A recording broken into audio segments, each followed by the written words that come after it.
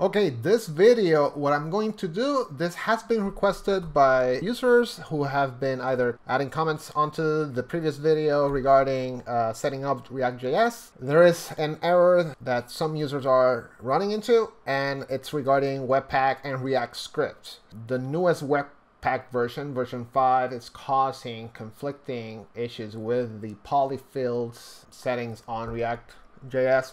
There is a section called React scripts in which you actually invoke what is allowed to run on those libraries.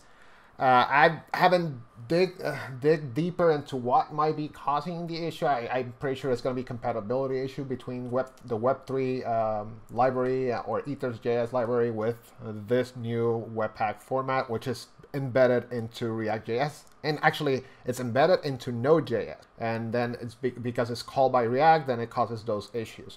Let's fix it real quick. So what we need to do is we need to downgrade from 5.x. So Webpack 5.x, we have to go back to 4.x. And also we need to update React scripts to be 4.x. So let's get started right away, okay? Let's work on this. Okay, so this is what you're running, okay? No worries. Oh, I got you. Let's fix this real quick. First thing, obviously, you gotta disable the web server, okay? So this is our lab web server that we were working with the Web3 videos that we were discussing about NFTs and how can we build a Web3 dApp. Okay, so I just stopped the server. You're gonna go to your IDE, you're in this case Visual Studio. So the first thing we have to do, and you can see it here, we have the Webpack. This is the version that is running on the server that is having the issue. Okay, so it's showing here Webpack 5. We need to downgrade it, but there's a couple of steps that we have to do. First step we have to do is we have to uninstall Webpack. So we're going to uninstall Webpack. Then we are going to downgrade the React scripts to 4.3. So we just need to downgrade React scripts to 4.0. And then we reinstall Webpack, but we have to choose the version, okay? So let's make that happen. Also, we have to re-invoke NPM install because the moment I downgrade the libraries or the React script, I have to rerun the NPM install on the server. So then it grabs the newer the versions that we are actually specifying on the settings, right? So this file is locked, so you just need to delete that. So what I'm gonna do, I'm just gonna delete this file. Awesome. Next, we are going to uninstall Webpack. NPM uninstall Webpack. Once this is done, next thing we got to do, we got to downgrade React scripts. You'll see it now. It's done. Okay, let's uninstall there. Let's downgrade React scripts. So this is 4. I can put 4.0. Anything above 4.0, lower than 5, it should be fine. I'm just 4.3. Okay, you can see that once I uninstall, Webpack is no longer showing on the React scripts, right? Now I've just saved the Control S, right? I saved the config, and now we want to delete the package.json again because we saw that once we did the npm uninstall, it built a new one. So go ahead and delete it. Restart the server. So it's proactive.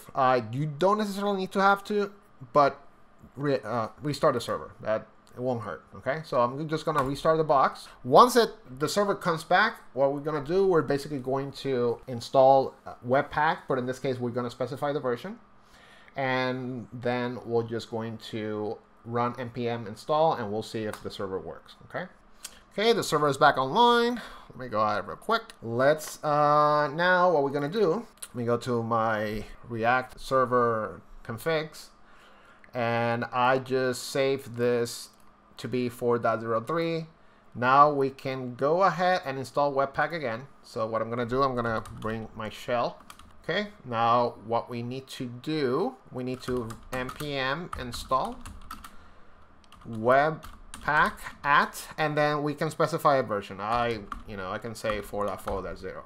Press enter. Now it's going to install that particular library. Once it's done, I am going to run npm install, and that should be it. So basically 3 steps to summarize. First step, uninstall Webpack. npm uninstall Webpack. Second step, update the React script to be 4.0 whatever. So I just put 4.0.3. delete the package lock, not package JSON, package lock. Run npm install, and that should do it. That should be it. Okay, so it's almost done. Okay, it's done. Awesome. So let me go back to the package JSON. Now we have Webpack 4.4. Now I have React scripts 403. I made sure that that's set up. Okay, now let's do npm install. Once that's done, I can test and see if it works. Okay. Okay, that looks good. Now let's npm run start. Actually, I realized that the lowest it's 4.44.2. So make sure that you install that version. Okay, so let me go ahead and uninstall.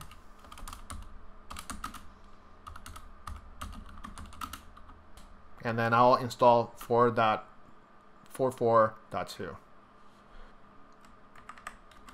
Okay, now let me install 4.4.42.